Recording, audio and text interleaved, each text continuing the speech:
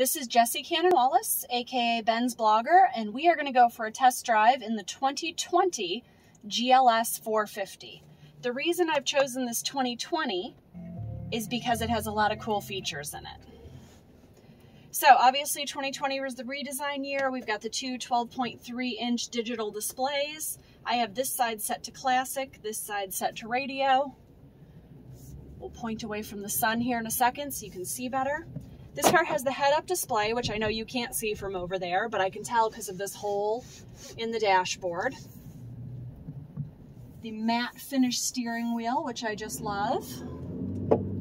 And then this is the 6-cylinder inline 6 with EQ boost, so it's got great power, and a 9-speed transmission, so it's very smooth. Seat controls here on the door, including heated seats, ventilated seats, and this cool button right here lets me control the passenger side seat. So if somebody left the headrest up or the seat too far forward, I can adjust that from here. So say I'm cruising along and I want to make some adjustments on this screen. I'm going to swipe to the right with my touchpad on the steering wheel, and I'm going to get rid of the tachometer, because really, who's using the tachometer? Navigation screen can be very useful.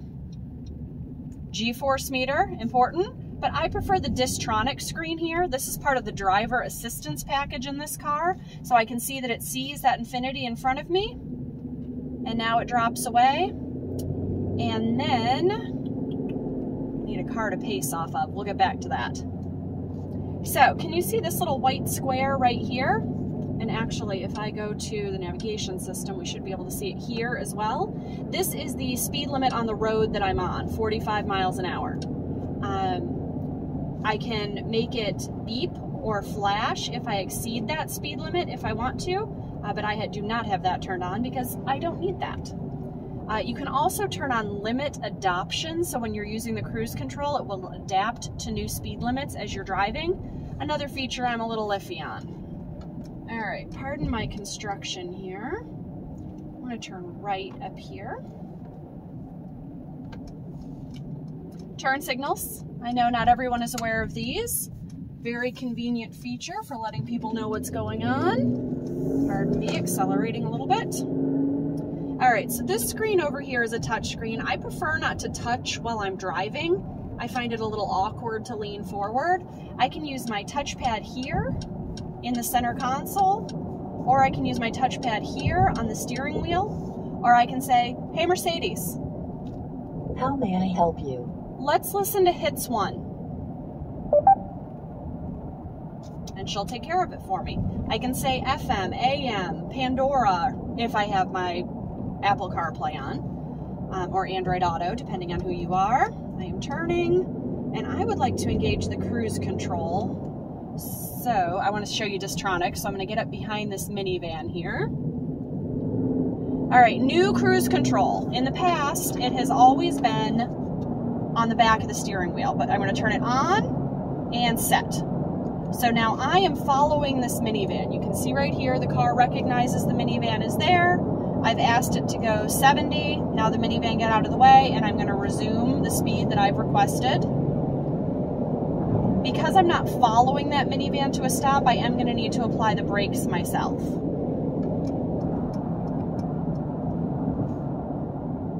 Alright, so I'm going to come to a stop here behind this Toyota.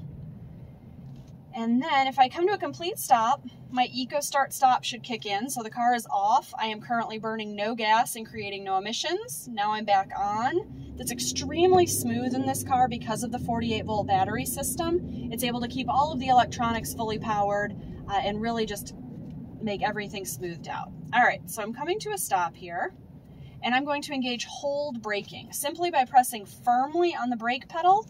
I made the word hold pop up here, and now I don't have to keep my feet on the pedals, which is really convenient on a long light like this, just so I'm not having to think about it. If I had to reach for something in the back seat, I don't have to worry that I'm going to roll into the car in front of me.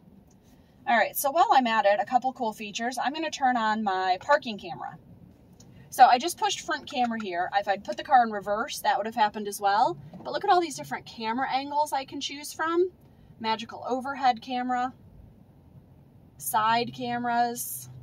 The hitch camera is nice. It shows you exactly where the trailer hitch would be if you're needing to hook up. All right, I am now going to touch the gas to go. I did not have to shift back in gear. I did not have to disengage hold braking.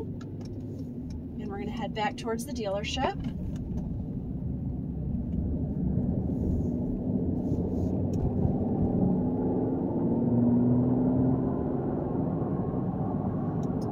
Hey, Mercedes. How may I help you? What time is it? It is 2:25 p.m. When you get used to having an at-home assistant like Google or Alexa, it's nice to be able to do the same thing in the car. All right, so we're going to turn into the dealership and let's see if I can demonstrate Park Assist for you. So I am going to turn right and let the car know I'm interested in parking by pressing that Park Assist button. That's the same button I used to turn on the other cameras. All right, so we're cruising along. It's looking. Let's see if it gets this spot. There we go, it saw a spot. So I'm going to choose P to park. Please engage reverse gear. And I'm doing it. I'm in charge of the brake and the gas. The car's in charge of the steering wheel.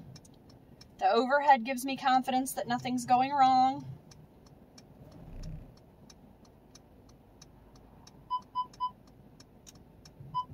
And I'm braking, changing gear, straightening me out, and I am perfectly parked between the Metris and the E-Class. Now if I wanted to disengage, I can put the car in drive, and now I'm in charge because essentially I've overridden the parking system. Parktronic giving me the beep beeps.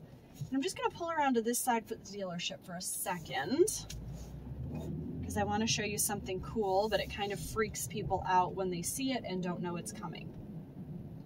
All right, so this particular car has the E-Active body control. This was a super rare option, and in fact you can't get it on the 21. But I am in drive. I'm going to use my dynamic select to switch to off-road mode. I am going to go home. I'm going to go to vehicle settings, assistance menu, off-road assistant, free driving assist, start.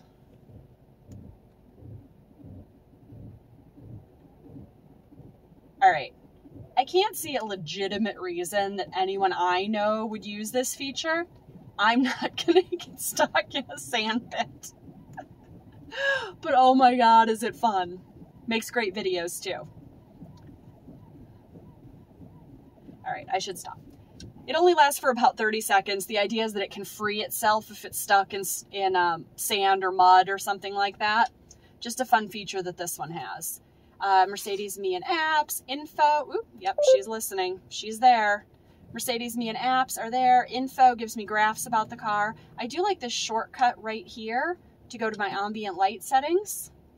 I'm not a fan of multicolor. I like single color. I can adjust this. Shows up everywhere. Some people are into the multicolor. You can also do that. Hey, Mercedes. How may I help you? Turn the ambient lighting red. Okay, I'm changing the color. So she's listening. She's happy to help you.